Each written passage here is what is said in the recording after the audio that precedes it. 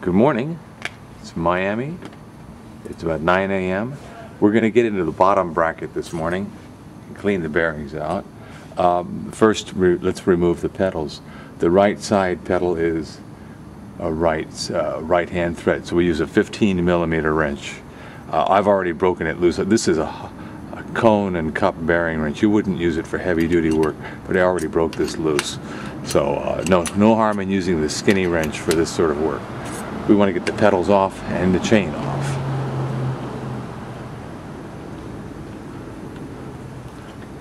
I'll remove the other pedal. Now the other pedal will be left-hand thread. The left-hand side is left-hand thread. So I would be turning it the opposite way to unscrew it than what I'm doing here.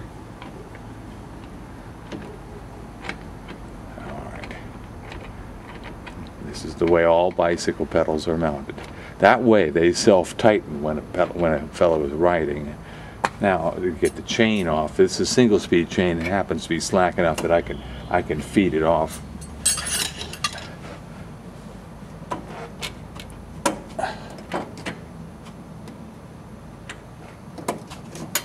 So there we go. Turn the camera off, and let's take that other pedal off, and then let's turn the bike around and open the bottom bracket and see what's inside.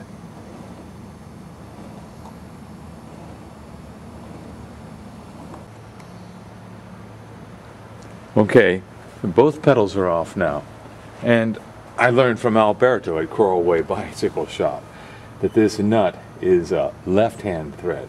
So that means to loosen it, you turn the nut the opposite way that you would normally turn a nut. In order to loosen it, you turn it this way. I've already broken it loose with that. Actually, Alberto broke it loose for me yesterday. When I was previously trying to get it apart, I was using this big wrench and I was going, which was only making it tighter. So let's go ahead and I'm doing this for the first time. I did this once before on my old Curry bike, but I don't believe it had a left-hand thread. So these things may be variable. Now I know that's out of camera range, but there's the nut. We'll just put that on the ground.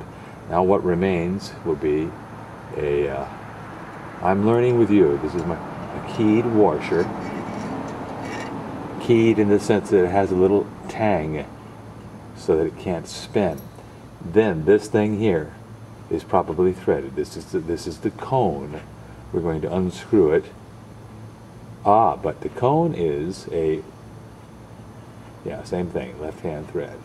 So to unscrew it, we turn it backwards of the usual way. Let's just unscrew it backwards.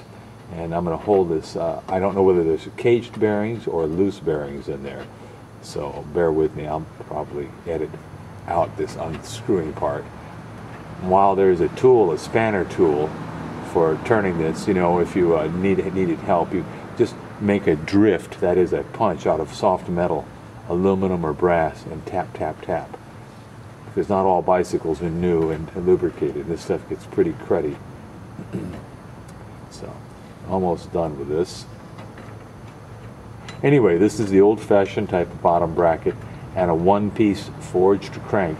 It's heavy, but it's rock solid. It's the strongest type of crank. It would never fatigue and break on you like sometimes aluminum cranks are known to do for riders who stand on the pedals. And am I going to get this the rest of the way with my mere fingernails? Yes, I am. Oh, it's a caged bearing. Okay, here comes the cone. It looks pretty clean to me, but microscopically speaking, this stuff is not clean. Let me pause the camera and take a still picture.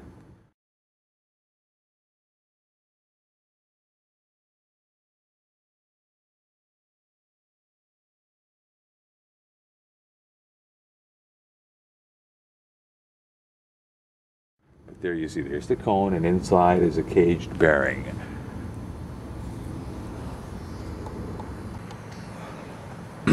Okay, the grease you see here is rather gray. That's an unusual color for grease. Maybe that's the way it was made, but gray is also the color of grease when it has become dirty with metal particles. The wearing in process produces metal particles that make the grease gray. Here we come. There we go. I'm going to lay this out of sight. That we would, with my ungreasy fingers, zoom out a bit. so you can see a little more of the action, what we're going to do. Okay, now out comes the first of one pair of caged bearings. Okay, and you see that, you see which way it faces.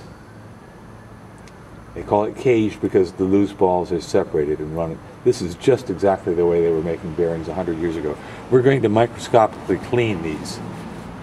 First I'll use mechanics hand cleaner and hot soapy water, and then I will put them in the ultrasonic cleaner with some household ammonia. Get them, oh, the balls look to be in perfect, not quite perfect condition. Why? There's some pitting on. This is, so this, even after this is cleaned and adjusted, there will be some bearing noise, but this is, like I say, not first quality bicycle manufacturing.